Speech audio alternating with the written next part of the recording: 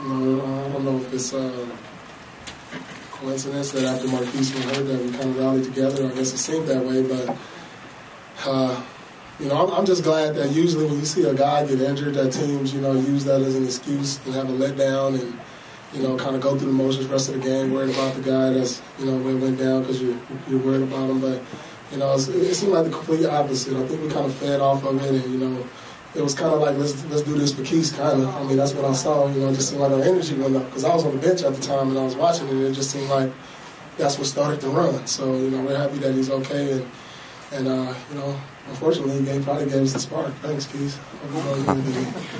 Paul, that seemed to be the case with New Jersey earlier in the year when Delonte went down. You guys seem to really band together when the times get tough, especially something like this. This is a very close-knit team. I mean, this is one of the closer teams. It kind of reminds me of the team in '08. And, it's like when Marquis goes down, it's like your brother. Like when Delonte goes down, it's like your brother. If you ever have a family member, something ever happens to him, you don't feel right. And we're around each other so much, playing bus. We even go to each other's houses. So it's like we created this bond with one another. And, when something bad happens to him, we all feel for him, but the rest of us try to rally together, and that's what you kind of saw in those two injuries. What does Doc say to you at that time to maybe calm everybody down? Because like you said, he's your friend, he's your teammate, you guys are concerned about him. How does he bring your minds back to the game? Well, in the middle of the game, it's up to the players, and I thought we responded well. So, Doc didn't really give a speech about it, but he did come in after the game and said everything, or at halftime, and said he was going to be okay. And after the game, he reconfirmed it. So,